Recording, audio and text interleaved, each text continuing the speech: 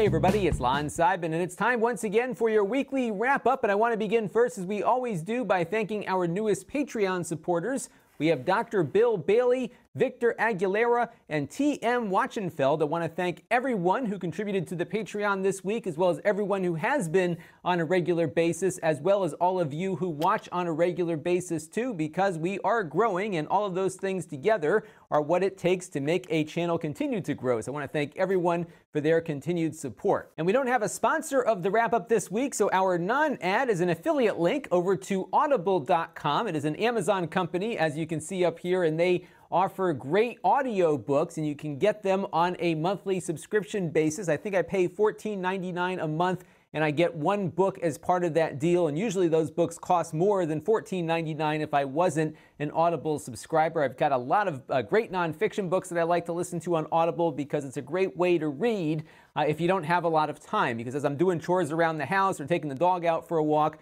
I can read a book, which is one of the things that I love about Audible. And if you are a fan of books and want to read more, this is a great way to consume those books. And you can find your Audible account at Lon.TV/Audible. And I do believe you get a free book just for trying it out. So this week we had 7 videos uploaded between the 2 channels, not counting last week's wrap-up. That includes a bunch of unboxings in 4K on the Extras channel. I've been doing those unboxings in 4K for a while because my phone shoots at 4K. Kind of cool to be able to do something at that resolution. At some point, we'll have the same capability here on the main channel. And in 1080p on the main channel, we looked at 4 different products this week. The Moto Mod gamepad for the Motorola Z series phones. I'll talk a little more about that when we get to the Q&A section. We had a 1080p projector from BenQ that actually was pretty decent and bright for the price. You can check that out in the master playlist link down below. We also took a look at the Canon Pixma printer here. Not all that interesting to subscribers, but what's really interesting to me is that just about every time I post a printer review,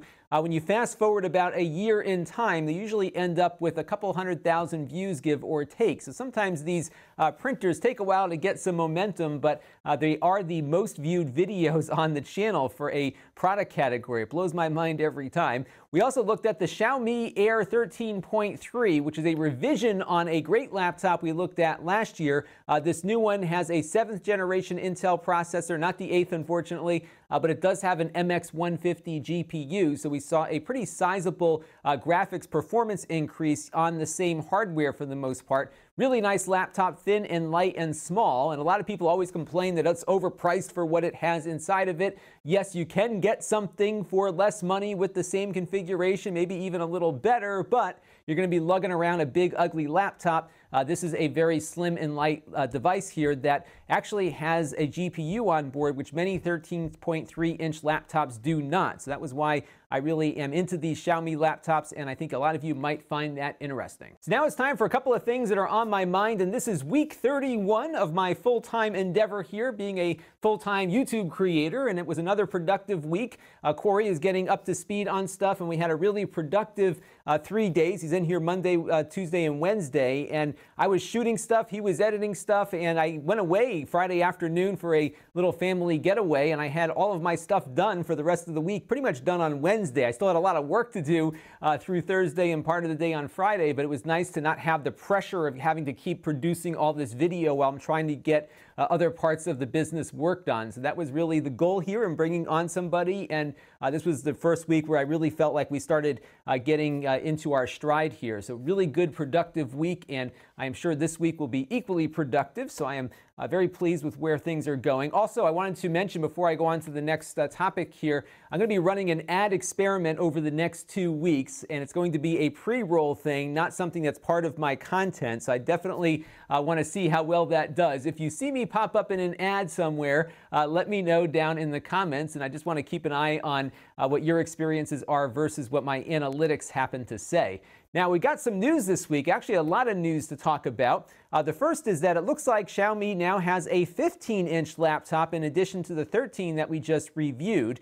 This one, though, looks like it has largely the same specifications. It does have the 8th generation Intel processor, so that, of course, now is going to be a quad-core chip. Whereas before, that class of processor was dual core, so we should see a CPU bump on these. Surprisingly, though, for a 15-inch pro-level laptop that is going to cost about $1,000 to $1,200, this only has an MX150 GPU built in. I was expecting a little more beefier GPU in this thing, given that it is a higher-priced machine, but it does not have that. I will try to get one of these in, though, in the next few weeks and try it out. Some folks have gotten some already and have reviewed them online, and if I get one, we'll do a video on that. I also wanted to let you know, because a bunch of you had written in about this, that our occasional sponsor here, HDHomeRun, has a new device out, a 4-tuner antenna for digital television. This one will work only with over-the-air signals, but before you had to buy 2 boxes to get 4 channels at the same time. Now you can buy 1 box and get 4. And if you already have a 2-channel tuner, this will work alongside of it, so you'll have 6 things that you can record at once over the air if you get all your antennas plugged in the right way to this thing. Unfortunately, I'm probably not going to be taking a look at this because I don't get anything over the air where I live. I got to probably put up a huge tower here to get some TV signals, but I probably won't be able to do a fair shake of this product just because I can't pick up anything over the air. This story kind of depressed me because I was here from the beginning with this product.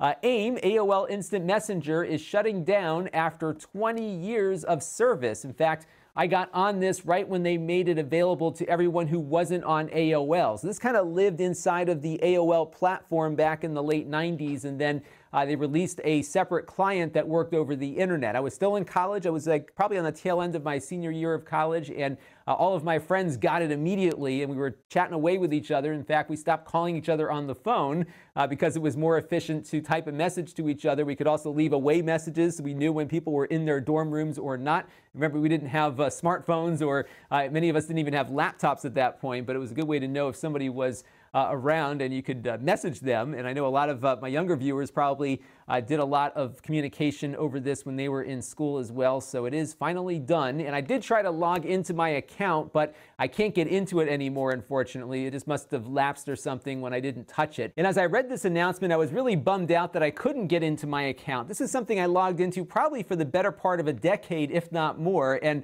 one day I just stopped using it, probably because everyone else that I chatted with moved on to another service. A lot of my friends now are on GChat or Facebook Messenger, or just using text messaging, and that was it for AIM. And just one day I just didn't log into it and never logged in again, and I'm kind of disappointed I can't go in and take a look at my account one last time. But if you have used AIM in the past, you might want to pop in there and see what is going to be gone when that service is kaput. I also found this on Gizmodo the other day, and this is something I wanted to bring up for the movie buffs out there. And James Gunn and a bunch of other Hollywood directors are finally getting together and asking TV makers to stop doing this interpolation thing. And what that is usually on your TV is that motion smoothness feature that makes everything look like a soap opera. Some people like it, but filmmakers do not. And the reason is that most movies, and there are some exceptions to this, but most movies are shot at 24 frames per second, 24p. And when you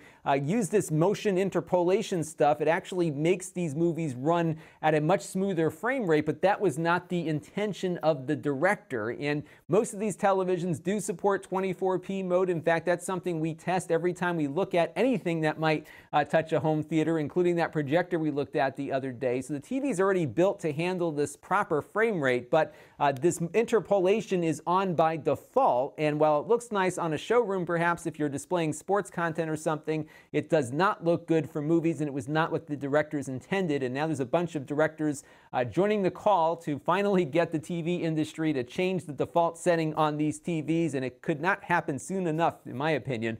There is a petition on change.org that is gathering support here. There's about 12,342 people signing it at the time I'm recording this. I did add my voice to it as well. And if you are serious about your movies and really want to get the word out, I would suggest signing this petition, because it's something that's been bugging me for a long period of time. Every time a new family member gets a new TV, I run over to their house and immediately turn off this interpolation as I'm helping them get everything up and running. It really makes stuff look like garbage, in my opinion, and it needs to be off unless it's maybe a sporting event or something like that. So sign the petition and get your voice heard too. And if you want more background information on 24p and why it's important, The Missing Remote did an article on this a while back, which I'll link to at Lon.TV/24p, and you'll get the whole lowdown here as to exactly why this is important to filmmakers, but also to film buffs like myself. Definitely check it out. It's a great read. And now it's time for some Q&A from you, the viewers. And our first question comes in from Mr. Marbles, who remembers that I was a Star Trek fan, or am a Star Trek fan,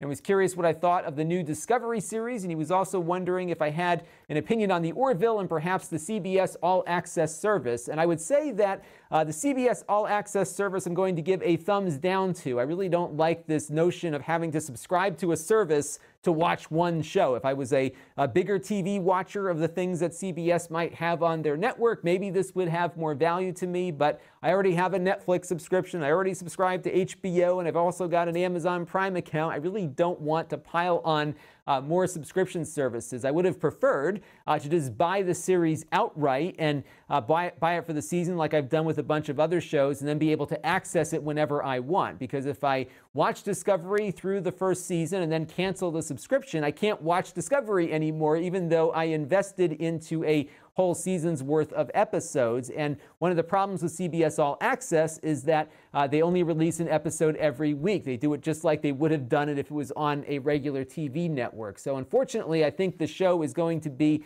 a bit hobbled by their sales strategy with it. I would have preferred that there be a way to purchase it outright. I did do the $5 a month thing, so I do have to watch some ads to get the show, but I really don't like doing that. I'm just doing it because I want to support Star Trek, and I do plan on canceling that subscription as soon as the season finale airs, and I'm going to be kind of bummed out not to be able to gain access to that content afterward. Really, these studios need to get with the program and realize that people want to have flexibility in how they watch things, not watch things on the terms of the studios or the networks, but they still haven't yet learned their lesson yet, have they? But that said, the show is very good. In fact, I was surprised how good it was. They really blew up the entire plot line literally from the get-go, which I think a lot of people were not anticipating. I think they were anticipating, as I was, a more traditional Star Trek show. This is a very different approach. The characters here are engaged in a war with the Klingons, and this predates the whole Captain Kirk era. And from what I understand, this is a Star Trek canon show. It's not part of the J.J. Abrams reboot that you see in the movies. And I was glad to see that, because although I thought the J.J. Abrams movies were entertaining, it wasn't the cerebral Star Trek that I remembered. This one is leaning more towards a traditional Star Trek show, but it is grittier and it is darker, and it's taken on a very different approach, again, right off the bat than I anticipated, which is kind of refreshing, even though it is a tenser storyline. But this was really, I think, a very nice reboot of a Star Trek series that actually respects the original content. They did change the way the Klingons looked, which I wasn't crazy about, but I have been enjoying the show, and I think it's got a lot of potential, just given the freedom they now have to operate with this entirely new approach to a Star Trek story. So all in, very well done. The special effects are actually very good on this show, and I am really looking forward to watching it again tonight, as a matter of fact. I'm shooting this on Sunday night, so I am pleased with that. And that brings us to the Orville, which was another show that did not go in the direction that I anticipated. So I thought that this would be a Star Trek spoof, which it largely is. It doesn't take itself all that seriously, but then all of a sudden it does. And they've got all these weighty moral and ethical issues that the characters run into while still doing all of the potty humor and ex-wife stuff that Seth MacFarlane is known for doing. And it really feels kind of disjointed at times, because when they've got this really serious, weighty topic, they then introduce a bunch of dumb humor, and the characters don't seem to be following a lot of military discipline like they might on Star Trek, yet they are accomplishing some important stuff while they're goofing around. So it's kind of a weird show. At the same time, I kind of like it just because it reminds me a little bit of Star Trek The Next Generation. The set pieces look very familiar. The characters, I think, line up with some of the characters you might have seen on some of those past Star Trek shows. And I don't know where this one goes. They've certainly put a lot of money into its production value. It's a really nicely produced show. kind of fun to watch, but again, it really feels like two different things that are kind of mashed together, and I'm not sure what to make of it just yet. If you want to do a spoof, you do a spoof. Spaceballs is a great example of that. It's a comedy movie that spoofs Star Wars, and it's a spoof all the way through. It doesn't tackle any real weighty subjects here.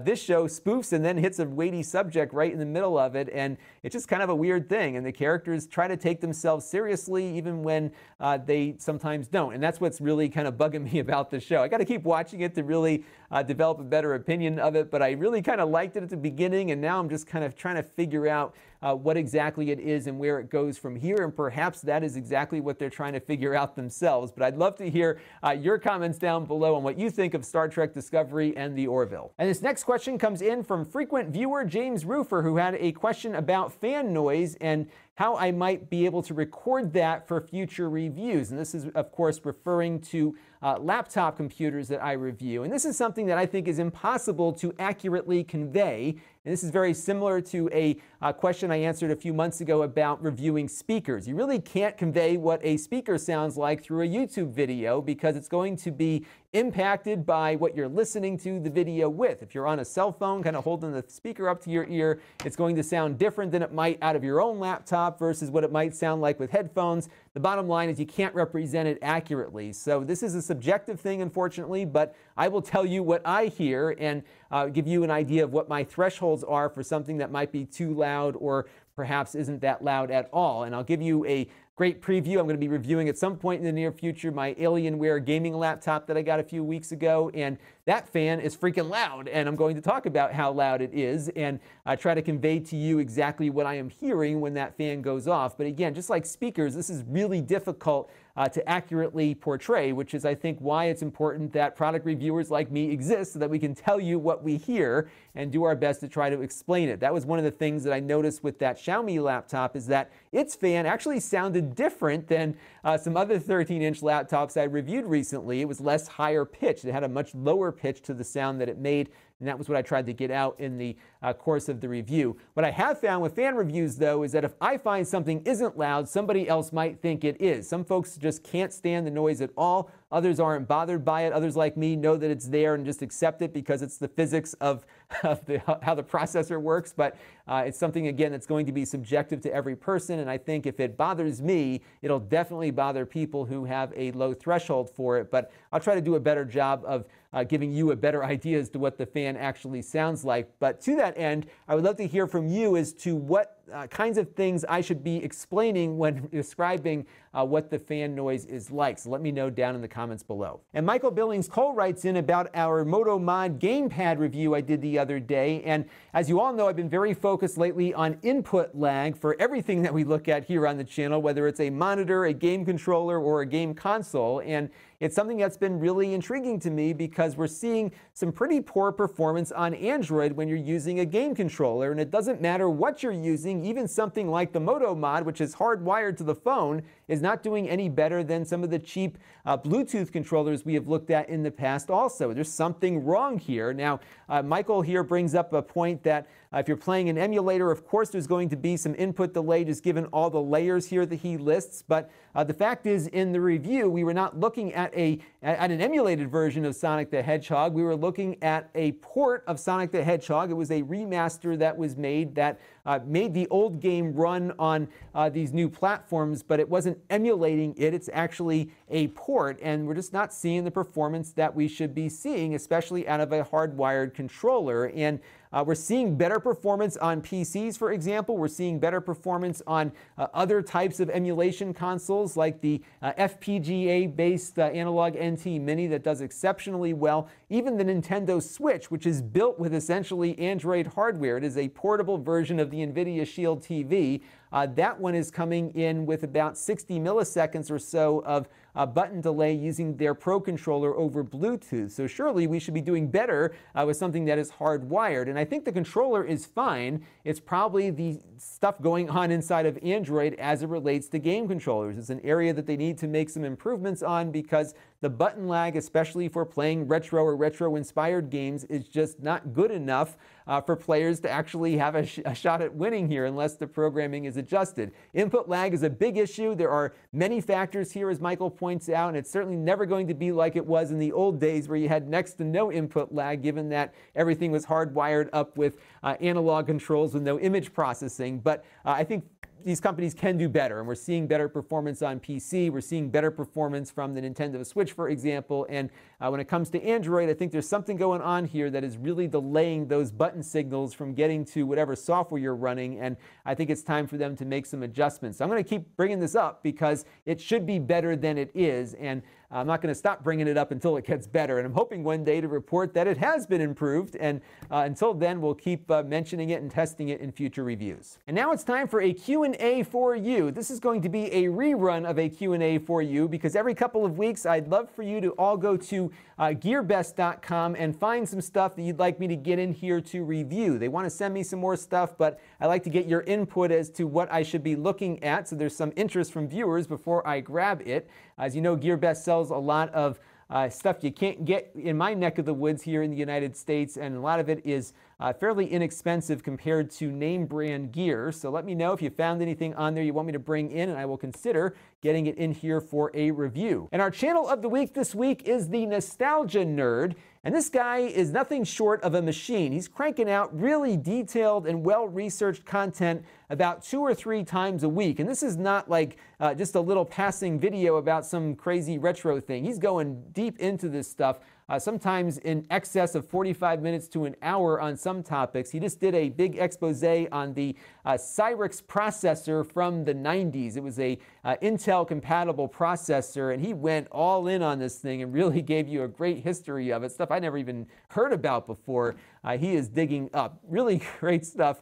Definitely check him out. I think if you're a fan of lazy game reviews, for example, you'll probably like what this guy is doing, and he is just cranking away, and his subscriber base is growing steadily as a result. This is a great example of what you need to do to build the channel. You just got to go all in and just keep cranking stuff out and see what reaction you get from viewers, and that is what it looks like he's doing here. He crossed 100,000 subscribers not all that long ago, and he's already added another 20,000 or so since he hit that milestone. Definitely check him out. Great stuff for retro computer fans. So this week I've got a bunch of stuff planned, including a review of the iPhone 8 Plus. And what I like to do whenever a new iPhone comes out is compare it to the prior version. In this case, we'll be looking at it compared to the iPhone 7 Plus. And we'll answer the question as to whether or not it's worth upgrading to the new phone. Now, this phone is coming in on loan from a sponsor that I'll be talking about during that review. They offer a service that's complementary to perhaps a broken iPhone or something of that nature. So I'll have more info on what that's all about a little bit later when that review posts. And we're also going to be taking a look at some of the video footage that you can take with this phone, because it does shoot 4K video at 60 frames per second. That's one of its differentiators over the 7 Plus, and I'll be editing up some footage I shot over the weekend in Nantucket, Massachusetts, and posting it up on the Extras channel so you can see what that looks like out of the phone, if my computer, of course, is able to edit 4K video at 60 frames per second. It does encode that video in HEVC, so it'll be a fun experiment to see how I can edit some newer formats of video. I've also got a tablet coming in from Gearbest. This is a Lenovo tablet, 8-inch Android. About $150. We'll see how well it stacks up to maybe the NVIDIA Shield K1, which unfortunately is not being made at the moment, which is a real bummer because that tablet was really pretty powerful, but we'll see how this Lenovo might compare. I'm looking for something that can kind of match that K1 tablet, and a little spoiler, I don't think it's going to be that tablet. We're also going to be doing another Didn't Make the Cut video. I've got 3 more things to bring up in the Didn't Make the Cut series, so that will be on the horizon later this week as well. I'm sure we'll get some other stuff in too, so stay tuned. You'll never know what I might post or where my attention span takes me. And if you want to help the channel, you can go to Lon.TV/Patreon and make a monthly contribution to the channel. We also have my tip jar set up at Lon.TV/tipjar for a one-time contribution. If you're outside the United States, PayPal works pretty nicely too at Lon@Lon.TV. And of course, you can help out the channel just by signing up for a free Plex account at Lon.TV/Plex. No credit card required. Or you can gift a Plex Pass subscription to somebody you know at Lon.TV/PlexGift. We have a bunch of different channels you can find me on. Of course, we've got the Extras channel, which is growing at a nice clip itself. We have the podcast, and I might be doing a little more with the podcast now that I've got some workflow going here the way I wanted it to go. I've been thinking about doing a dedicated podcast. I'd love to get your thoughts on whether or not you would listen to it. We're seeing a big uptick in podcast traffic for this show. I put this in audio form up in my podcast feed, but again, I'm thinking about doing something specific for the podcast format, so let me know what you think of that. We have the Snippets channel at Lon.TV/snippets for bite-sized pieces of things you've seen on this channel. I have my VidMe channel at Lon.TV/VidMe, which largely echoes the Extras channel. And we have my archive of live streams at Lon.TV/livestreams. And we are thinking about doing a dedicated live stream on a regular basis too, so I will let you know about that. I do ask if you like what I see here to click that notification bell so that you always get notified when I post something up on the channel. And I have an email list at Lon.TV/email. I haven't sent out an email lately, but I will soon. It's a very infrequent list, but if you want to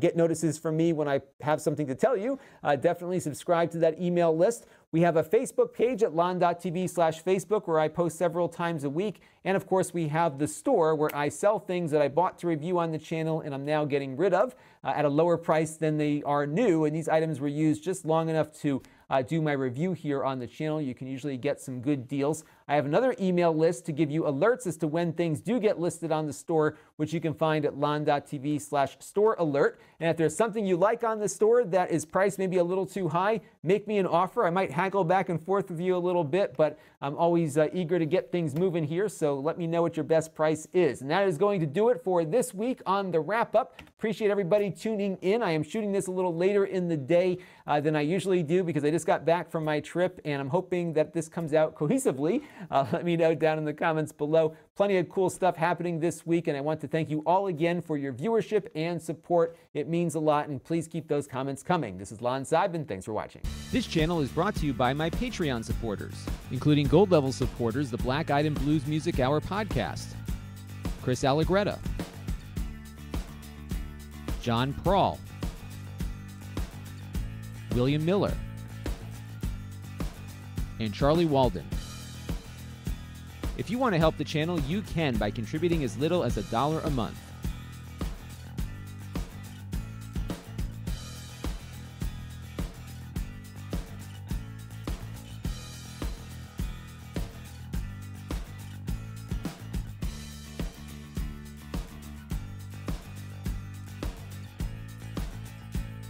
Head over to Lon.TV/Patreon to learn more.